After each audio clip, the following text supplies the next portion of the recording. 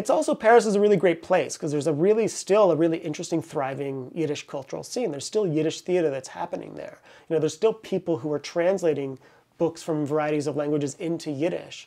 The Arbeit der Ring and the Bibliothek Medem are doing amazing work. There's still Yiddish courses, and the programming that they're doing is really wonderful. The Träum Theater is doing amazing Yiddish theater. Not only in Paris, they're traveling to other places in Europe too.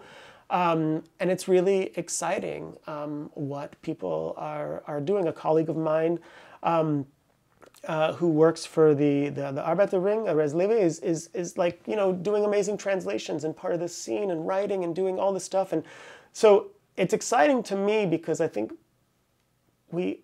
there's two things that I think is exciting to kind of be a part of and be in touch with. Is like, one, I don't think we knew the extent to which Yiddish culture really like thrived and flourished in France. And I think for most people, they still don't realize that it's happening there, right? That there's something really exciting about what remains and what people can really kind of tap into and be a part of there. The Medem Bibliothek is still the largest repository of Yiddish books in all of Europe, and that's amazing, and that's in Paris. The contents mostly survived the war, the books. So yeah, I think that working with these materials, and I even met one woman, Eva Gogavi,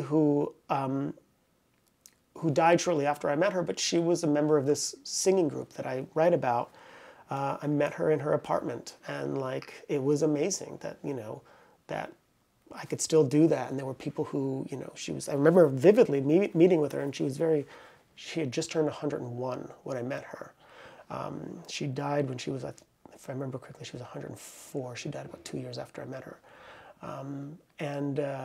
When she learned that I was there to talk about the chorus, about the Yiddish Volkschor, she perked up. She started singing. It was like a really amazing encounter. At that time, she was living in this apartment. From what I understand, she'd lived in for many years in Pigalle, which is in the north part of Paris near Montmartre.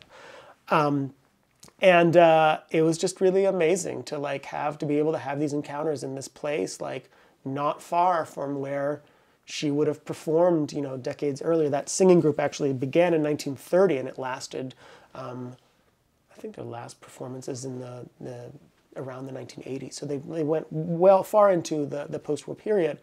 Yeah, it's been really amazing, and it's not a terrible thing that I have to go to Paris all the time. People always ask me, why do you do Yiddish in Paris? I'm like, are you kidding me? Part of my work is hanging out in cafes. Seriously, you're asking me why I do Yiddish in Paris. But yeah, it's been really a remarkable experience, kind of being in touch with the sources there, and then also